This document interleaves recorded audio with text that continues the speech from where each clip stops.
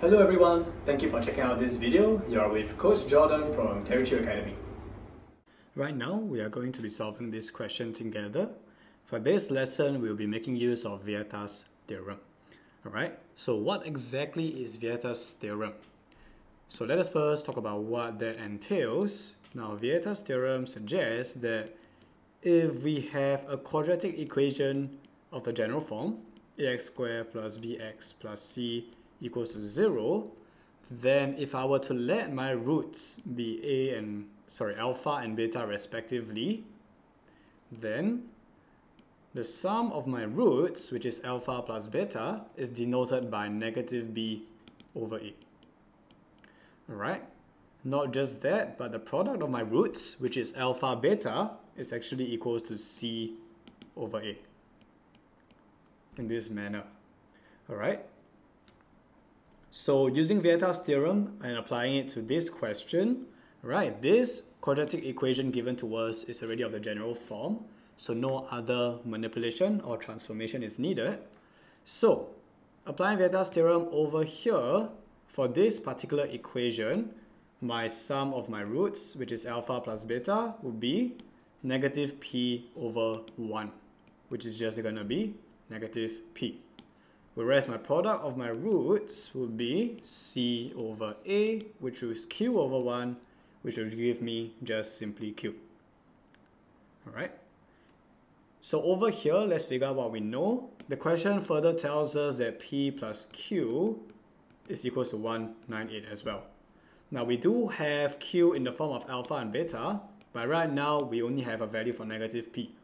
Alright, so if we multiply by negative 1 on both sides, p will give us the negative of alpha plus beta.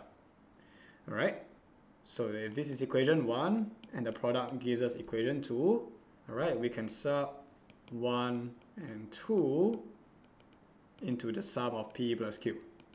Alright, so p now becomes negative alpha plus beta, q now becomes alpha beta. So essentially what you get is alpha beta minus beta equals to 198. Alright, so this actually almost looks like an expression that can be factorized, right? Because you have alpha beta minus beta, right? But we're just missing a constant. So seeing as all our coefficients here are pretty much just 1, a good idea would be, say, to introduce positive 1 on the left hand side, and then I will have to add 1 to 198 as well. Okay, so this is actually now an expression that can be factorized into alpha minus 1 multiplied by beta minus 1.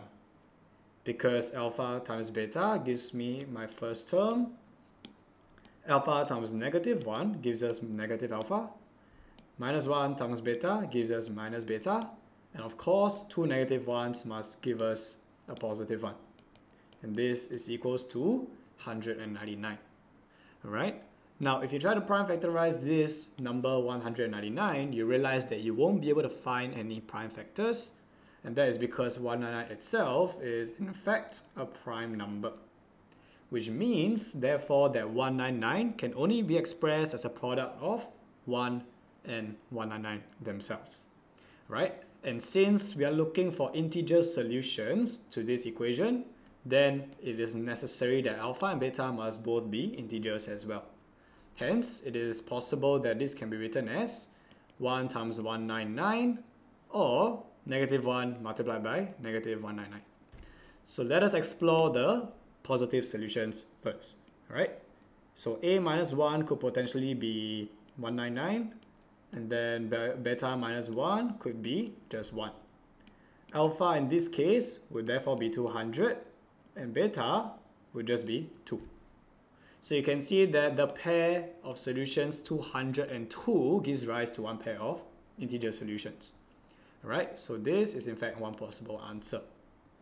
Okay, but now we also have to consider the negative counterpart, which means that alpha minus 1 could be negative 199, and beta minus 1 could be negative 1.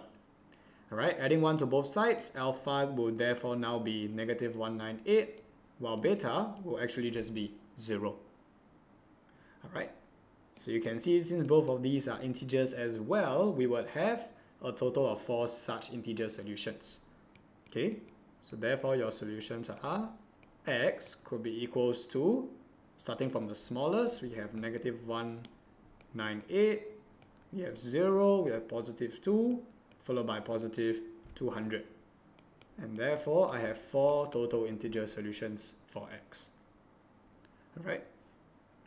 So just to recap, we only know that p plus q equals to 198, alright, but we don't know the exact values for p and q themselves, which is why using Vieta's theorem to give us an expression for sum of roots as well as product of roots can be so useful here.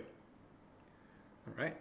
And then once we achieve this form, recognize that it can be factorized into these two, alpha minus 1 multiplied by beta minus 1. And since 199 is prime, then there are only 2 possibilities as listed over here. Alright.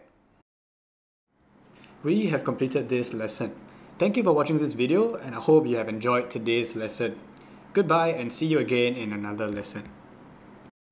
If you would like to learn more from these tutorials, please smash that like and subscribe button.